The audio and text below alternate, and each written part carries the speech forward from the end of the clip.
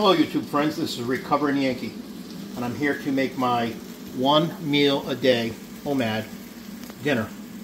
It's going to have all this turkey bacon, 5 eggs, and I have some seasoning in there. I have garlic, I have salt, I have paprika and parsley, and I have, like I said, 10 pieces of bacon. This is what it has as far as the fat is concerned. 2 grams of fat per slice and 6 grams of protein per slice.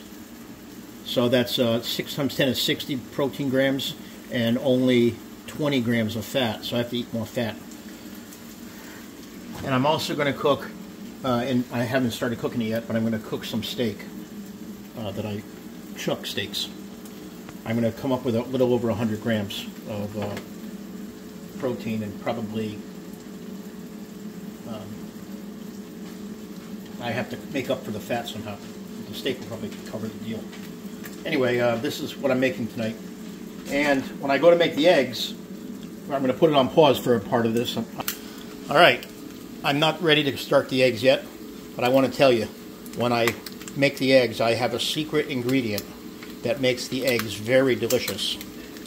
And I'll tell you how I discovered such. It was an accident.